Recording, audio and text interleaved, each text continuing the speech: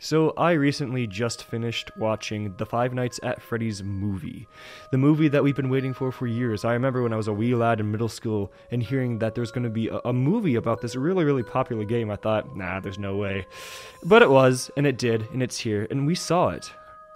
Now let's talk about it. The lead up to this movie has been kind of chaotic, is the best way to describe it. A lot of people were worried about this movie in the lead up to it, thinking that it'd be a little too childish and that it would be a really not well made plot. That they'd pull a, we are Freddy Fazbear gang and we're gonna team up to beat the bad guy.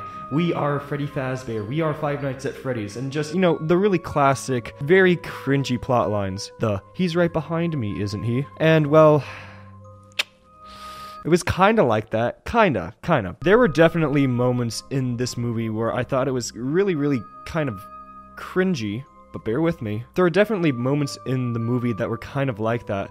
But the thing is, and something that I feel like a lot of people don't really understand, is that's Five Nights at Freddy's. That's the culture of Five Nights at Freddy's. As the games have progressed and as more and more stuff has been added, and the more that the culture of Five Nights at Freddy's and the fan base has grown, that's kind of been what Five Nights at Freddy's has turned into. It's that kind of game, and it's that kind of story and series. So I can't really say I was surprised that I saw stuff like that, and I can't really say that I'm upset either, because I feel like it'd almost be disingenuous if it didn't have those sort of aspects throughout the movie. But now let's talk about the movie in general.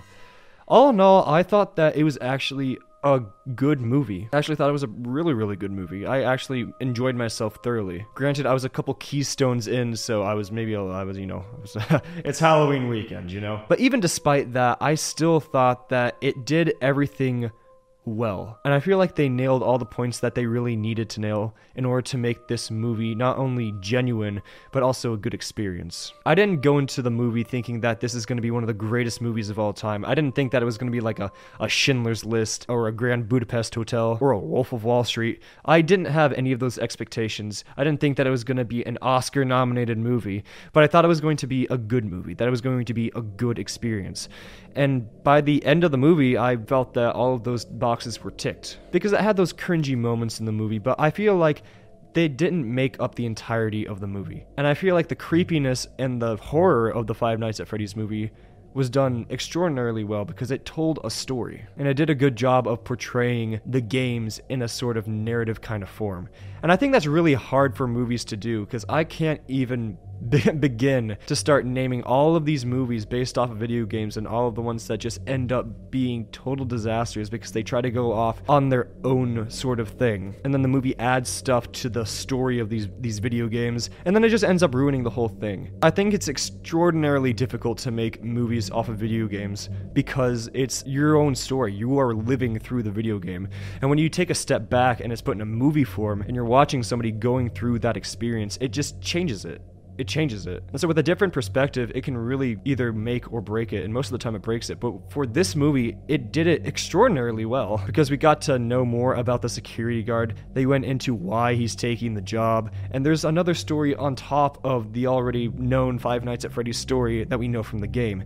And I feel like they did it without taking away anything from the actual Five Nights at Freddy's lore that was set out. The filming, great. The setting of the Five Nights at Freddy's pizzeria and that entire security guard thing, it was done also very well. Costumes and the animatronics, again, just fantastic. They didn't pre-Sonic it, so I'm glad that they didn't have to do any corrections. And I know people were mentioning that they were upset that the animatronics had red eyes instead of the really pinpoint white ones, because they thought that the pinpoint white ones were a lot more creepy. But watching the movie now, it makes a little bit more sense because it's tapping into that animatronic side of things, because they are, after all, just robots. Possessed by ghosts, sure, but they're still just robots. And I think the movie made up for it once we saw Springtrap and we saw that animatronic suit had the pinpoint white eyes. And I feel like that one fit more. I feel like it would make more sense if the villain of the entire show, of the entire movie, would have the pinpoint white eyes. Because the animatronics, at the end of the day, and we've known this well before, they're not evil, they're just confused. They just need a little hug. They're like the Winter Warlock from Santa Claus is Coming to Town. They just needed their heart melted, their icy hearts. And sure, at the end of the movie, they did have kind of, if you squint really hard, they did kind of have that we are Freddy Fazbear and we're united kind of thing, as the animatronics team up against Springtrap, against the killer. But even then, they really didn't. They kind of just stood there and then watched as things unfolded. And I feel like that was done very, very well. I think it would have been really, really cringy and really bad if they got into like a fisticuffs with Springtrap and with William Afton, but they didn't. They just kind of stood there. The only violent thing that happened besides, you know, the spring lock failure and stuff like that was the cupcake jumping. But at that point, you know, the suit kind of took care of itself. But putting all of that together into kind of one big synopsis, one giant conclusion, I thought the movie was really good. And I feel like a lot of people think the same thing as well. If you look at the ratings, you know, because there's only one rating that anybody actually looks at, and that's the audience rating, because what do critics know? Who are critics? They don't know. They don't know the complexities of the lore. They never watched No Game Theory. But I feel like most people actually enjoyed the movie. And sure, people have already started complaining about the cringy parts of the movie, and I don't think that those claims are unjustified at all, but I feel like people need to understand that they shouldn't have expected anything else, because that is, again, that's the story, and that's kind of the culture of these games and of these stories. It does have that silly element to it, but I don't think it took away from the story or the movie, and I feel like, all in all, I feel like the good parts of the movie heavily outweigh the bad parts of the movie. Because were there a couple? Sure, there were a couple things that didn't really make sense. But as I said before, it's extremely difficult to turn a video game into a movie without screwing things up.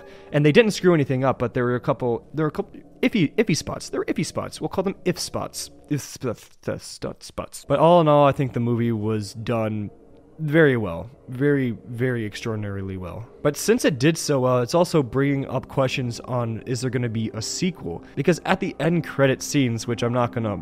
I know I've pretty much spoiled a lot of this movie so far, but I won't tell you the end credits. You just got to watch it yourself. But it seems like at the end credits, it's like they're setting up for another movie or a potential other movie. Because as we all know, the game... Oh my gosh, it just keeps going, that game, doesn't it? So it's highly possible that they could find something else to use for the Five Nights at Freddy and make a movie. Honestly, if they really wanted to, they could make a TV series that would rival that of even Game of Thrones. Because the amount of stuff, the amount of lore they have for that game is just...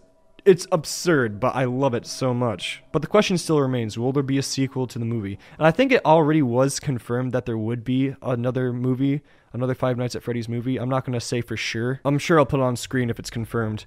But I think it will be very interesting to see where it goes from there, because there are so many different ways that it could go. Are they going to make it a prequel like Five Nights at Freddy's 2? Are they going to do the horror attraction of Five Nights at Freddy's 3? Or are they going to do the other multitude of games that they have created within the span of a couple of years? Who knows? That's the future. But the future's always coming, and he will always be back. But that's all I really wanted to say. It was a good movie. I'd check it out. But that's it for me today. Thank you so much for watching, if indeed you still are. My name is Brockster, and I bid you all adieu.